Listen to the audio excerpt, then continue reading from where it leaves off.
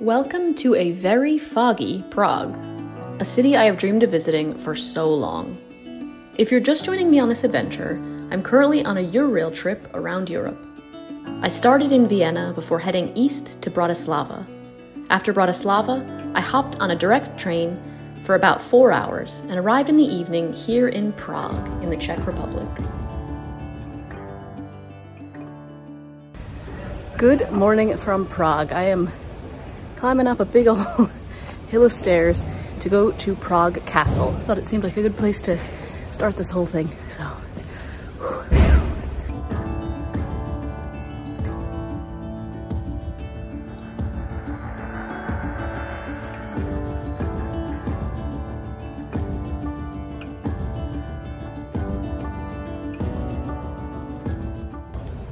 We're at the castle. Little fun fact for you. This castle holds the Guinness World Record for the largest castle, I believe, in the world. It is 70,000 square meters. So let's go inside, shall we? Tickets to the Prague Castle cost 250 Czech crowns, or about $10 US. However, you do not need a ticket to enter the courtyard of the castle. There's usually a line, but that is simply because they are checking bags and there's a metal detector to walk through. You don't actually get your tickets until you are inside the courtyard area. The ticket includes entrance to St. George's Basilica, the Old Royal Palace, St. Vitus Cathedral, and the cute and quirky Golden Lane. I recommend entering near St. George's Basilica and exiting near Golden Lane. And I also recommend coming as early as possible to avoid the huge lines at the entrance that start forming around 10:30 a.m.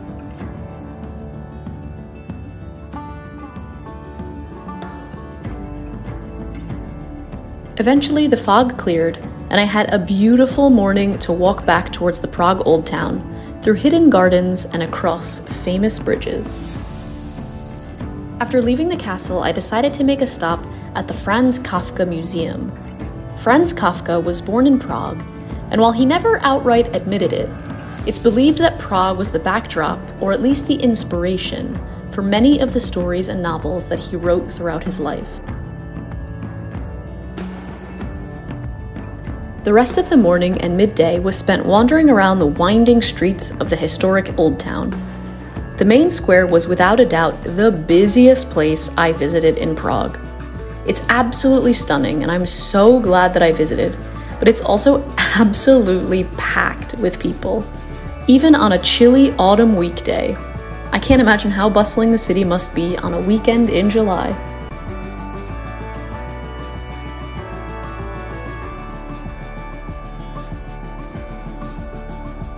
There's one thing that I was most excited about visiting Prague for, something the city and the Czech Republic in general is incredibly famous for: the beer. I decided to book onto a historical pub tour through GetYourGuide, who are kindly the sponsors of today's video. I've raved about GetYourGuide and their local tours for years, and this historical pub tour was exactly the type of activity that I knew I would love. It was less of a pub crawl and more of a history lesson, with fun people and great beer. The tour guide told us about the architecture that we passed along the way. We went down side streets and through alleys that I never would have walked down, and we stopped at 4 fun pubs to learn about the different types of Czech beer, and of course, to sample them as well.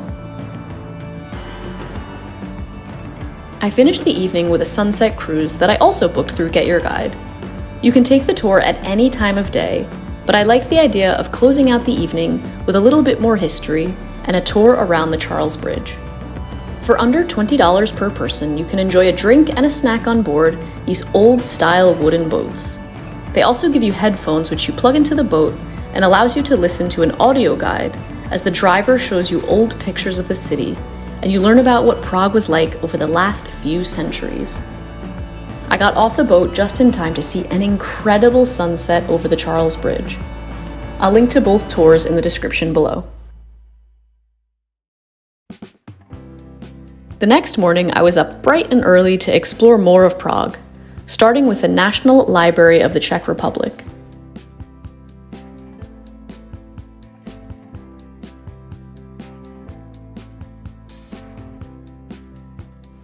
You can only visit the library with a tour, but it's well worth waiting in line and climbing up all the stairs with a huge group of other tourists just to see this incredible library that hasn't been changed or restored since it was originally built in the 18th century.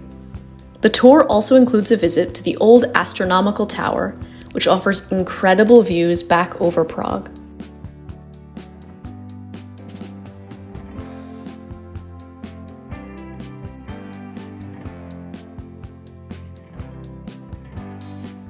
After leaving the library, I headed over to the Old Jewish Quarter. I recommend starting at the Information Center, where you can pick up a ticket to all of the sites around the Jewish Quarter for 29 euros, which also includes an audio guide. The ticket gives you entrance to one of the oldest synagogues in Europe, the Old Jewish Cemetery, the Pinkas Synagogue, which is home to a very powerful Holocaust memorial, the ornate Spanish Synagogue, and a few other museums that are well worth visiting to learn more about the history of the Jews in Prague and in this whole region of Europe.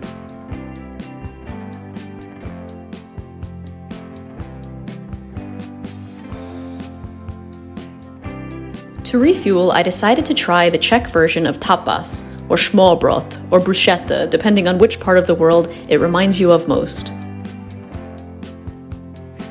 These open-faced sandwiches are called chlebiček. They were a bargain lunch option at only 45 crown each, and 2 was more than enough.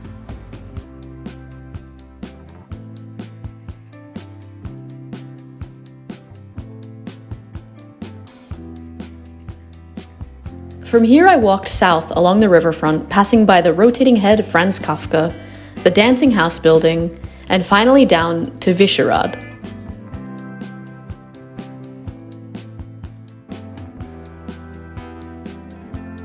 Vyšehrad is an old fortification and hill that looks out over the Vltava River. Besides being a nice place to walk around with winding paths and plenty of benches to relax and enjoy the views, Vyšehrad also has one of the most ornate and beautiful churches I've seen on this whole trip, the St. Peter and Paul Basilica. The outside has stunning mosaics over the door, and inside, every inch of the church appears to be painted with stunning nature-inspired frescoes.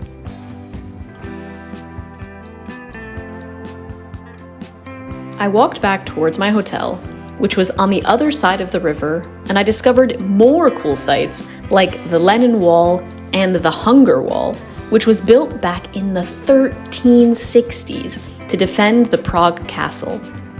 The wall is within the same park as the Petrin Tower, an Eiffel Tower-looking structure that sits atop a hill and looks out over the city.